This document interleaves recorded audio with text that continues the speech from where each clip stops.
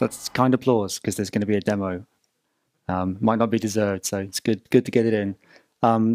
Yeah, thanks for the intro. My name is Matt Turner. I'm a DevOps engineer, SRE out of London, and I want to talk about progressive delivery.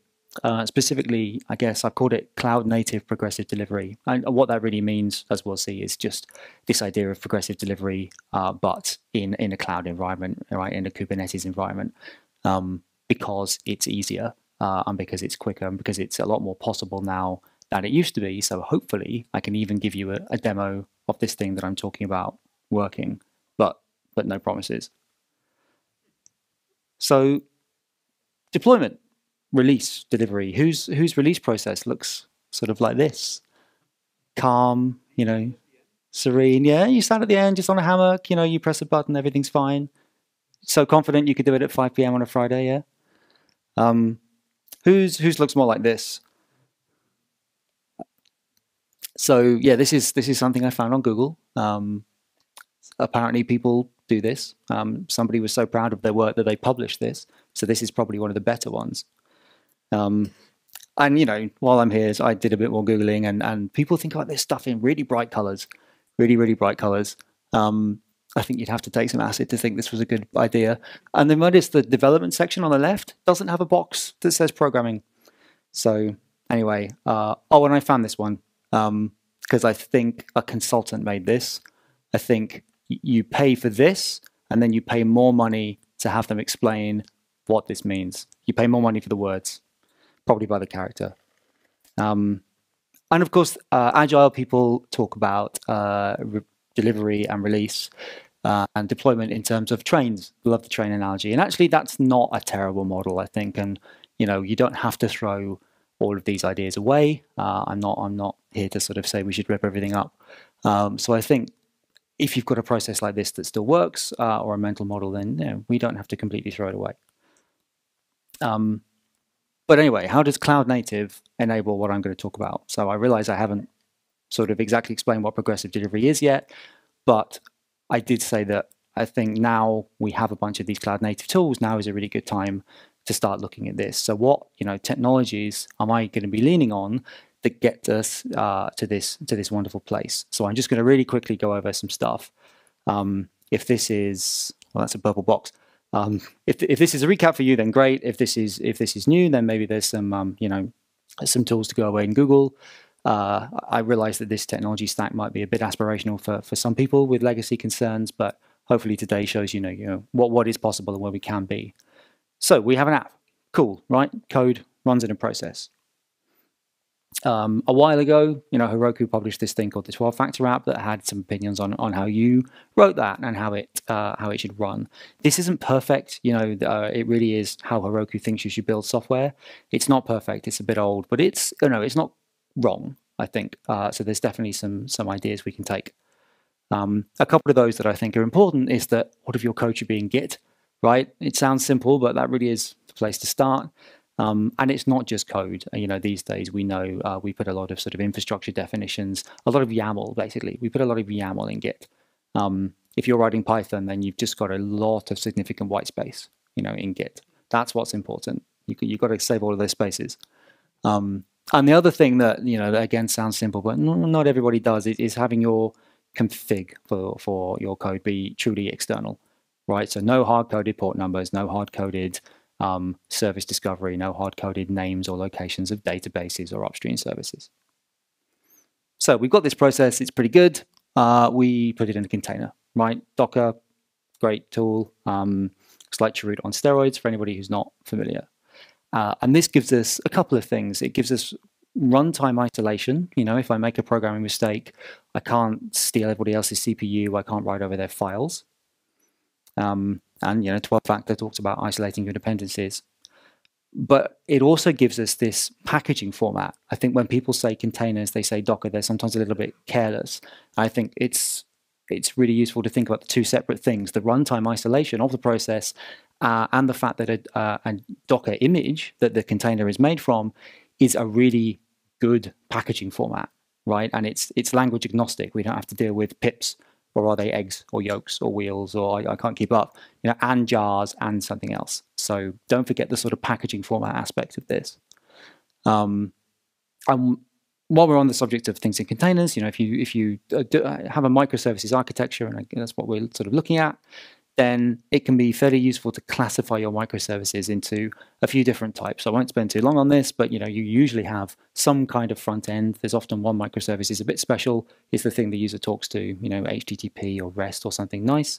So HTML, sorry, or REST or something nice. And then a bunch of your services will be, the backends, the business logic.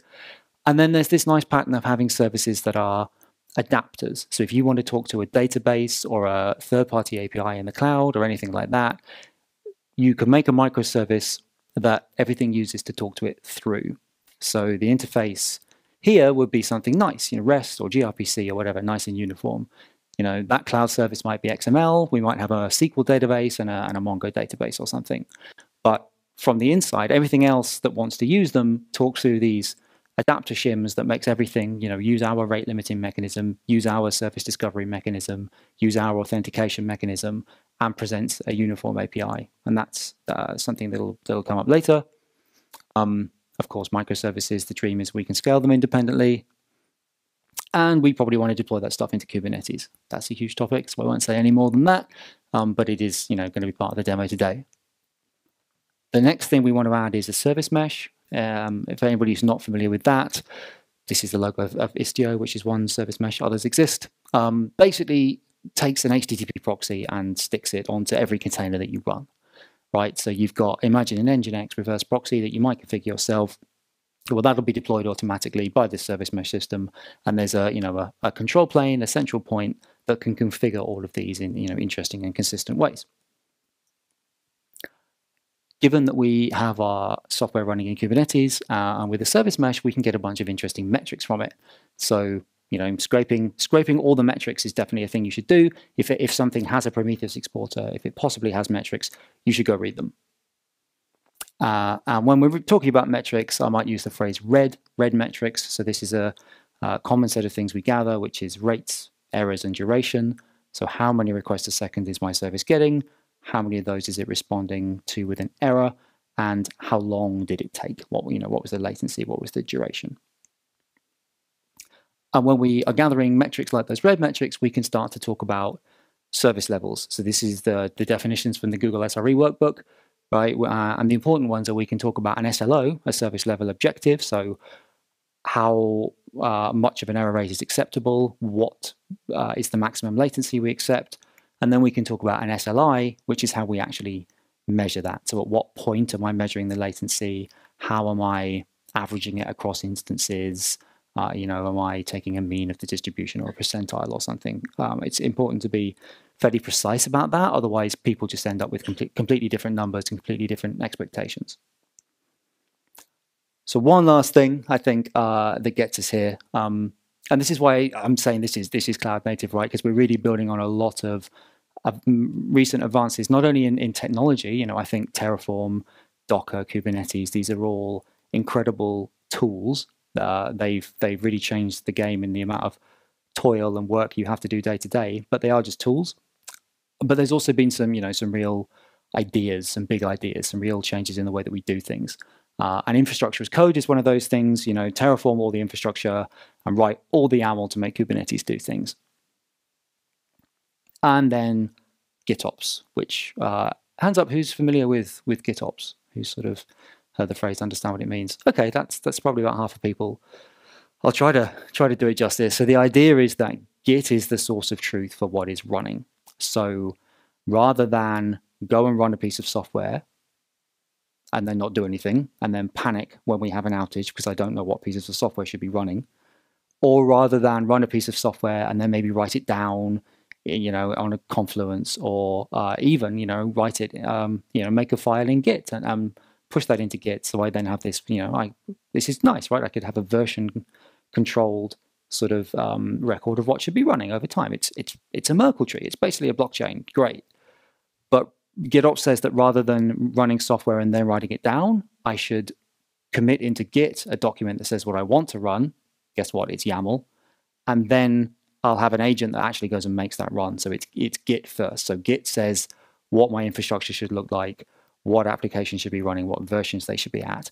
and then we have a CD system, an agent that makes that happen, rather than any other kind of sort of recording or backups or anything after the fact. I don't know if I explained that very well. GitOps is a kind of complicated thing. So what are we doing for deployments now? What I see a lot of people do is, CI. So there's a lot of good practices out there. We've been doing this for a while. We're not bad at it. So CI is probably the first step, right? What is continuous integration? Well, it actually has an old-fashioned, an original meaning that I think has kind of been lost. We'll actually come back to it later, the original meaning of CI. But what everybody means these days is continuous build, really, right? I've got a Jenkins or a Circle CI or something. Every new commit, it takes my app, it compiles it, it runs the tests. Nice and simple. So then what comes with CI/CD? Well, what's a deployment?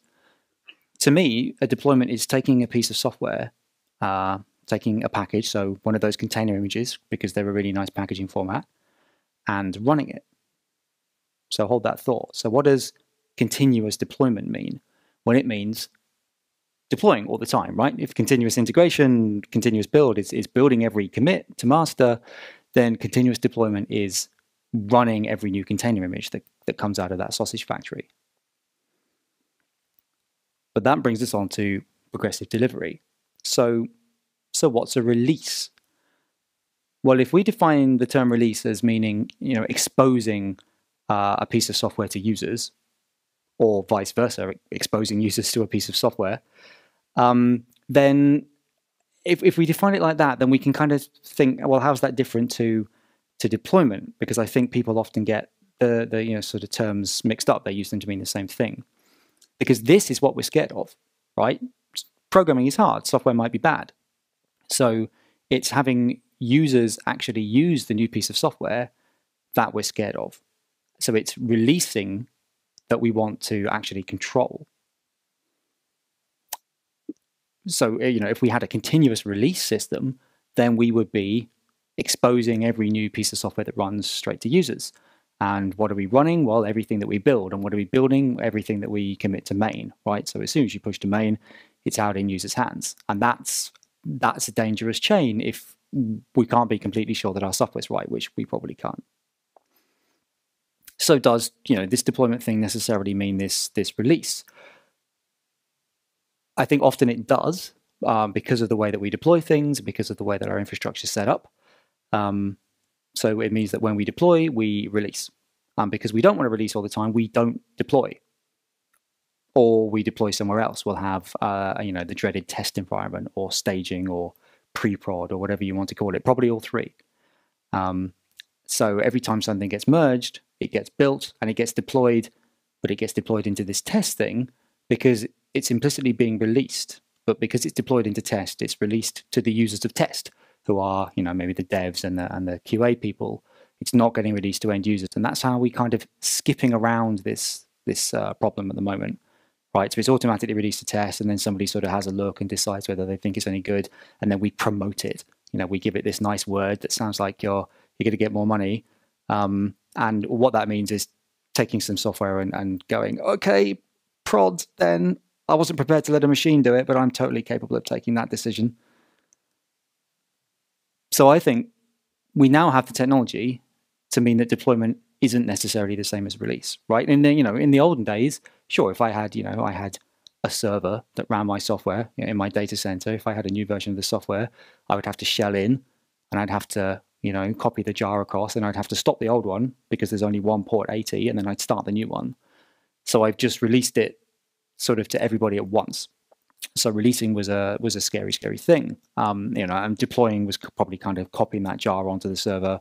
So I may as well, I'm going to be realistically releasing it at the same time. But if we can uncouple these two things, then we can get a lot more out of the system. So one last thing from 12-factor, and again, not a bad idea. It says that dev and prod should be the same. There should be parity between dev and prod. And it means the environment, and actually it talks about a development environment, a staging environment, a production environment. So that's already 3. So So why am I focused so much on this deployment thing? Why am I sort of defining this term and contrasting it to a release? Why am I so keen to do this? Well, firstly, because these test environments are never realistic. As I say, I think 12 factors is not a bad idea, but it's a little bit out of date. I think test environments shouldn't really exist because they're never as realistic as we think they are. And the more realistic they are, the more expensive they are. You know, how often have you had what you thought was a test environment? You know, it's your laptop, and you're like, oh, okay, we should build a server or a cluster or a cloud environment that, you know, is more realistic than my laptop is, but it's got the same kind of database. We should be using Postgres rather than just SQLite on the laptop. Oh, we do actually, yeah, that web application firewall we've deployed, yeah, no, that's in prod and it's caused some issues, so we need one of those in test as well. And before you know it, you know, Terraform's great. You press a button and you get a complete copy of your production environment and you call it test, but it's costing you $10,000 a month.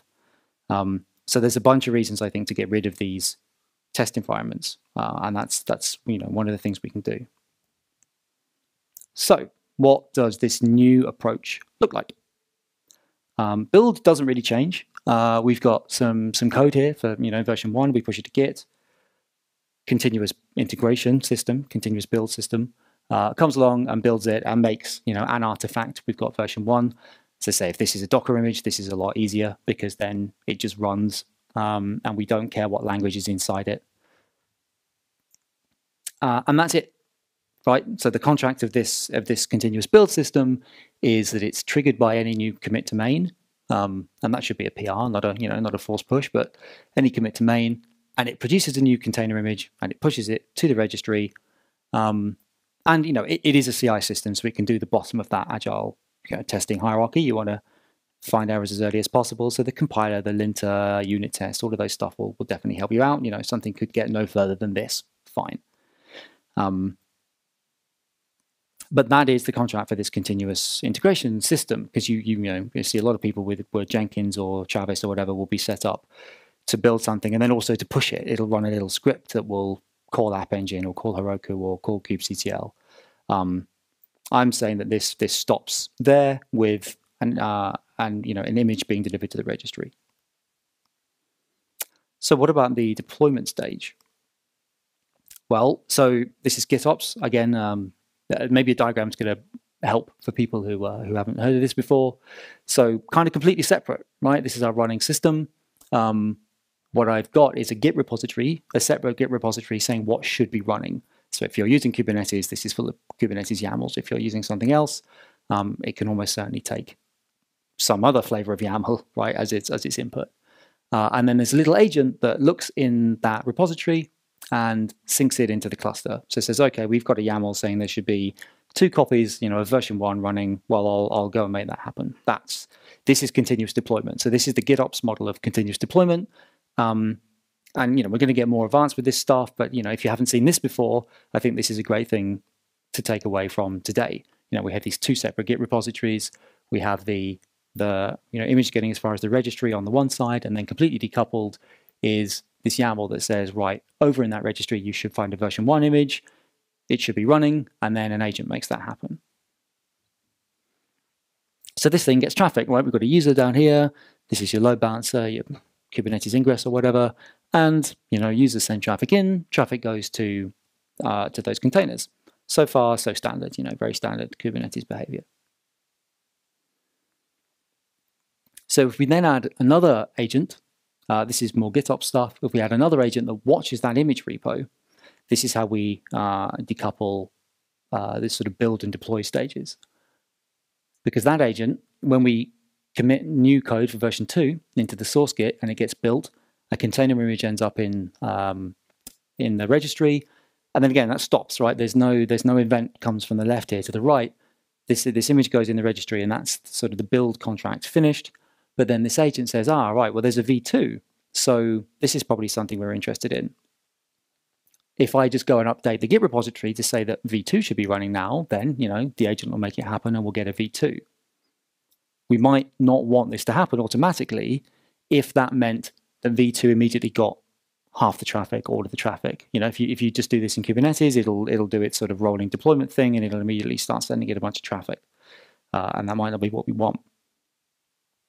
So introducing another agent, another controller that looks at whatever's running and controls this load balancer, right? So this is all, this may seem a little bit backwards. It may seem there's a lot of lines on this diagram, but that's because it's all event-based. And it's all based on watching things, and that's that's good. That makes it very decoupled. It's sometimes a little hard to get your head around, but it's all nice and separate. Each part of the system does its own thing, and hopefully does it well. So a new image appears. The first agent says, "Oh yeah, there's a new image. I should update this infrastructure Git just to say there's a new image." And then second agent says, "A new image is referencing Git. Cool. We should be running that. We should deploy it."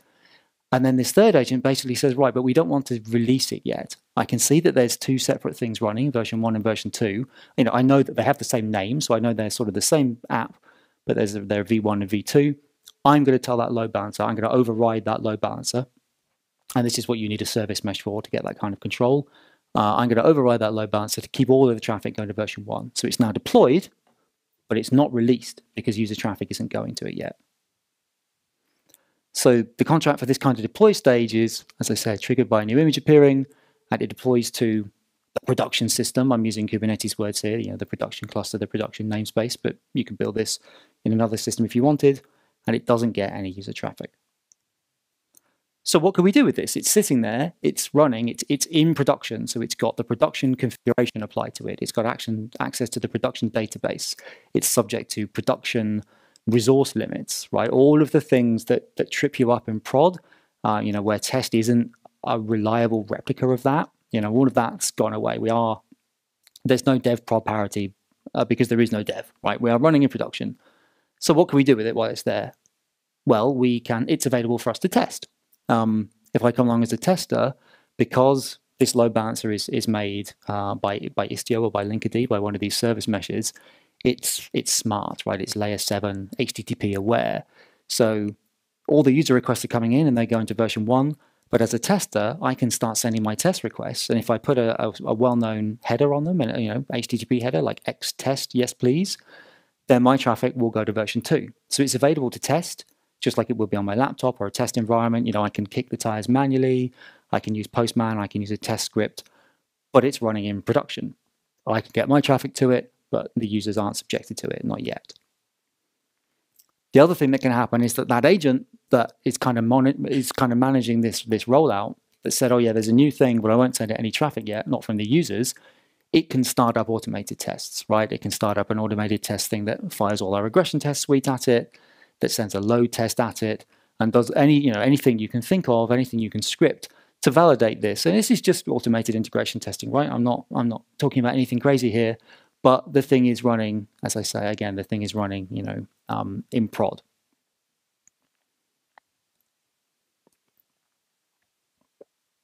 At this stage, we're testing simple sounding things like, does it even start? I've definitely had software that starts in test and doesn't start in prod because it can't find the right database or can't talk to a backend because of a firewall rule or something. And it's available for all the usual stuff, manual testing, integration testing, the kind of non-functional testing that I think is really important, performance testing, security fuzzing, all of that kind of stuff that's always different in prod because the prod environment is always different, whether we want to say it is or not.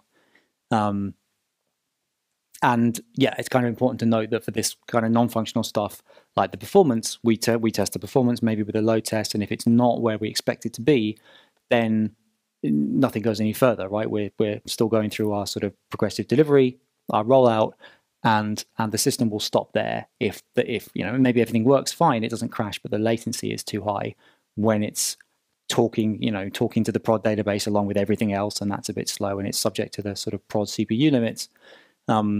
If the performance, if the old version had an acceptable performance and the new one doesn't, then the rollout stops. The other thing we can do with it, being in prod and being right there, is we can send a mirror of the user traffic to it, right? Because these new copies, this version 2, isn't a million miles away in some test cluster that's sort of impossible to reach, and it's not running in some different environment. Because it's literally right next to version 1, we can send it a mirror of the traffic. So you can all of the test cases you want, right? You can have all of the generated traffic, all of the generated queries, all of the replayed regression queries that you want, some user will think of something that you never thought of, right? They will try to use your software in a way that you just never imagined they would be crazy enough to do, and it'll crash or it'll have an error. So this is a really good way of testing things, and you can leave it there just getting this mirror of user traffic for as long as you want. But we drop the responses, right? So the user always has a good experience because the user always gets the response from version 1. The response from version 2 is dropped on the floor, but version 2 is seeing that traffic, and we can look at its error rates, and we can look at its latency, and we can look at its logs, and we can see if it just blows up. So yeah, that's what I guess what I was going to say there. We can inspect what it's up to. We can inspect the kind of replies it gives and how long they take. And we can also look at diffs between the two sets of replies. You know, if we've added a new feature, then this isn't, you know, I guess we're expecting to change the output. We're expecting to add more. This isn't applicable.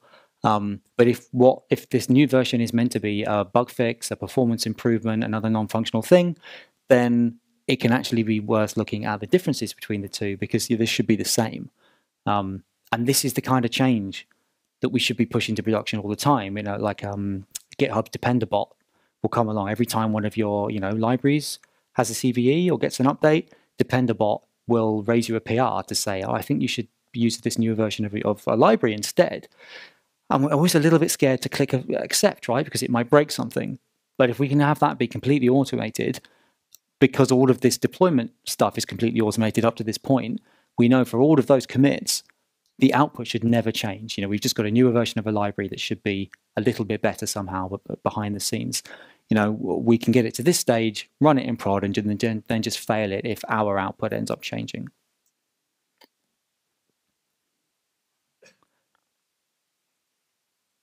So that brings us to the actual release stage, right? Because up to this point, we've got user traffic in, but we haven't sent anything back. We've done a whole load of stuff. We're running in prod. We're seeing real traffic. We're having real-world performance tests, real-world regression tests. But we haven't actually released by that definition, because no user is ever going to have a bad day because they haven't got a potentially bad response from a new piece of software. So we can now release. And the way we can do that is, well, we have this smart load balancer, right? We were able to have both versions running and send all of the traffic to V1. And you can't do that even with vanilla Kubernetes, right? They'd just get traffic, they'd all get a quarter of it each. So with this advanced traffic management, if we're able to do things like zero traffic, we can also do things like 1% traffic, 2% traffic, 3% traffic. And that agent we've got can automatically see this through as well. So in the demo I'm going to show, if we get to it, it will run these kind of automated tests. It'll run through the whole suite of automated tests, and then it runs a load test for a minute or 30 minutes or whatever you configure, and then it can go through a stage of sending a mirror of the traffic for a minute or a day or something and see if you start to crash. And then if all of those pass, we can start sending 1% of traffic. So this is a release. This technically is the first point where the users might have a bad time. But I think what I'm saying with all of this new technology and all of these new ways of doing things is I'm happy for this now to be automatic, right? So we've decoupled that initial deployment from this release, and because we can do this very progressive, very gradual release, I would see no reason, unless we're being super, super paranoid, that this couldn't be automatic.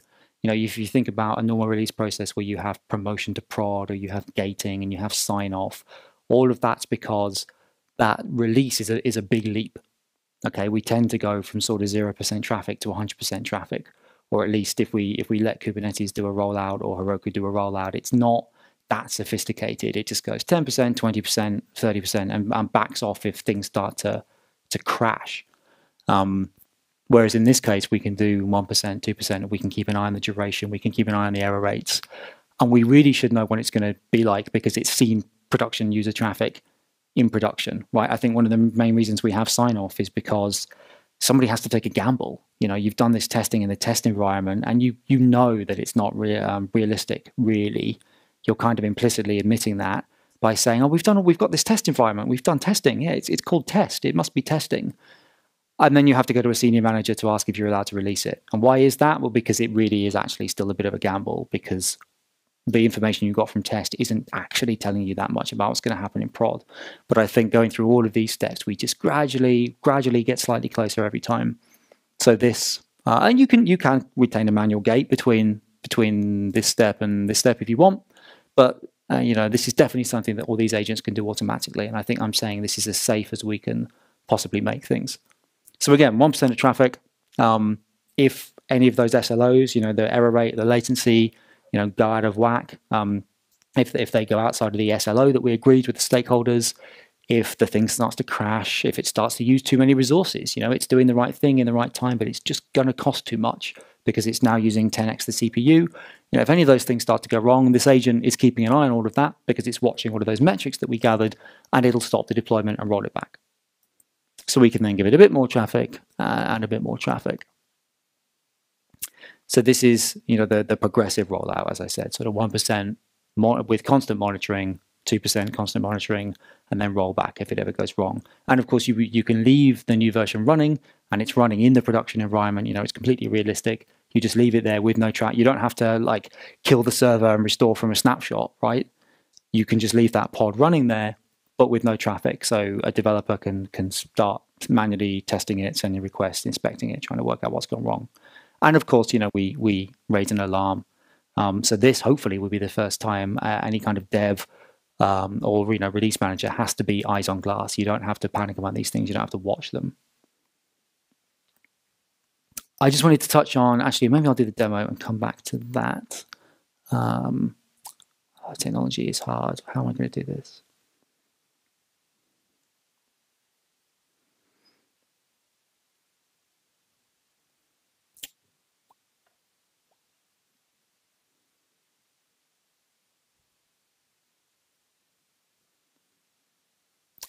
I can't possibly type in here and look up there. The screen's too big. So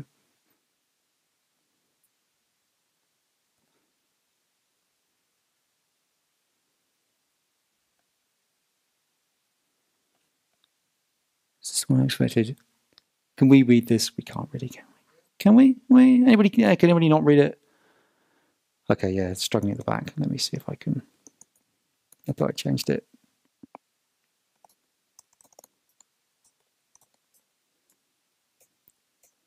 Not really. I'm a Linux user that's been given a Mac, so we do things the hard way. But wait.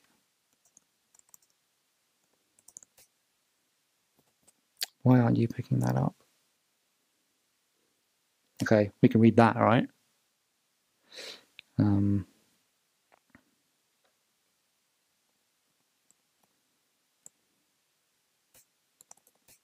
hope I hadn't left anything special in the environment. Okay, so I've got a Kubernetes cluster running. I think rather foolishly, I haven't actually installed our software. Okay, so blank minikube cluster.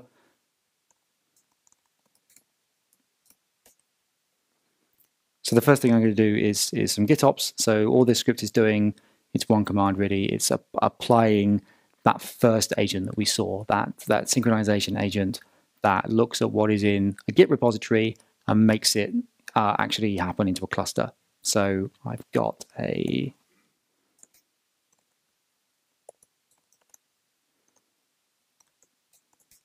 Git repository here with a bunch of YAMLs in it, right? A bunch of Kubernetes YAMLs for all the infrastructure I want in this cluster, including the sort of Istio, the service mesh, and whatever else, and the one app that we're going to be running. So all of the sort of the deployment YAML, the service YAML are here in this Git repository. They were in Git first.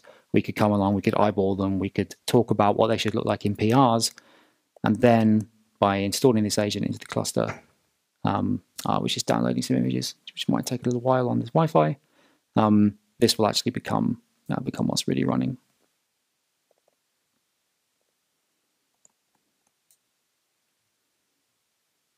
Okay, they're all coming along.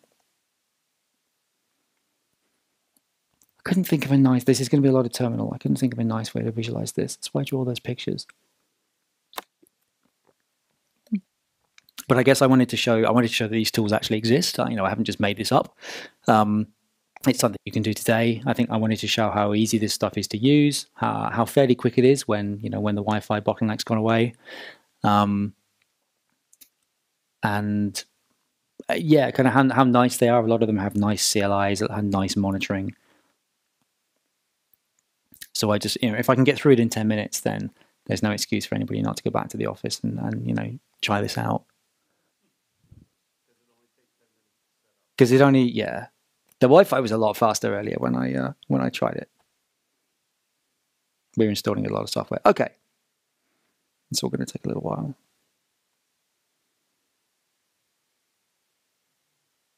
Oh man, okay, what are we doing next? So let's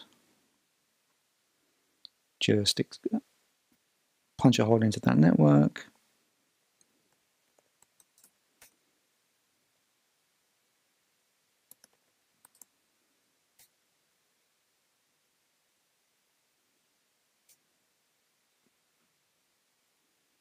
It's definitely not what should be happening. Oh no, wait, pod is not running. There we go. Come on.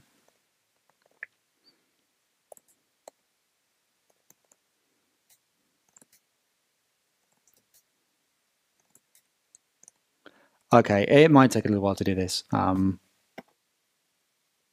Trust me, it all works, I guess. The demo is going to be as simple as I have a little piece of software I wrote called Blue Green. It literally gives you a web page that's either blue or green. There on Docker Hub, there is an image tagged 1.0.0, which is blue, and I was going to change it to be green, tag that as 1.0.1, push that up to Docker Hub, and then you see all the machinery comes into action. It gets deployed into the cluster, but it doesn't get any traffic, and then we can just watch the agent go through and say 10, 20, 30%. There's some nice CLIs to interact with that if you're a CLI person, and there's also nice Grafana dashboards as well. So each one of those components has a Grafana dashboard, and for the blue-green thing, I could bring up a dashboard, and it's starting to happen. For the blue-green thing, I could bring up a dashboard, and it's really neat. You can sort of see traffic come into one and go down on the other. You can see the CPU usage sort of go up a little bit. It's kind of doing its thing. Come on. I don't think we're going to get through it. We might be able to see some of the dashboards by now, though.